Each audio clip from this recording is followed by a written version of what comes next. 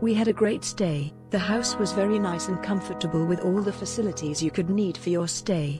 Sue was lovely and communication to me before, during and after our stay was excellent.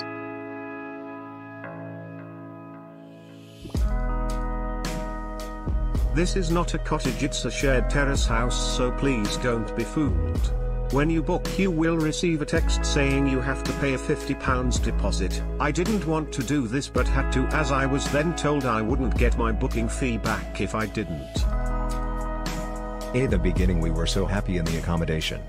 But at the end we had the surprise the lady had charged us the £50 of the deposit for any reason, just saying the sheets were dirty.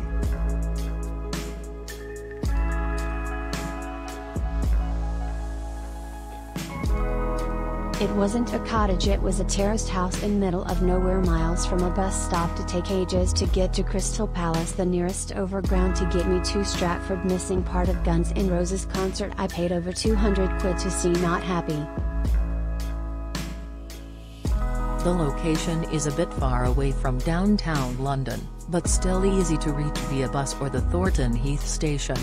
The cottage itself was great, and Sue was a great host who was easy to communicate with, both real-time and through texting. Location is remote, long way to the centre, however buses are not too far. There is not much to do around, so you will need to go closer to the centre for some activity. Our room effectively was part of the living room, separated by big sliding doors. There even were small gaps between doors.